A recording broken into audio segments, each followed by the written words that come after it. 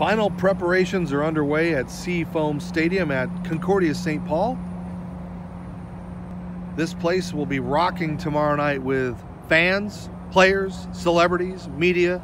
Over 1,800 are expected for this big game.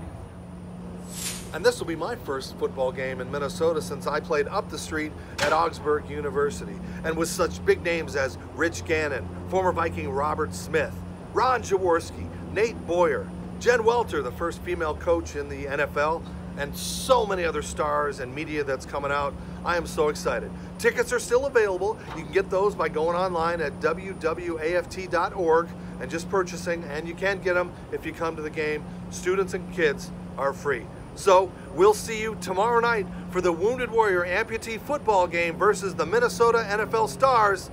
It's gonna be great. I'm Dave Stevens for the Disability Channel. We'll talk to you soon.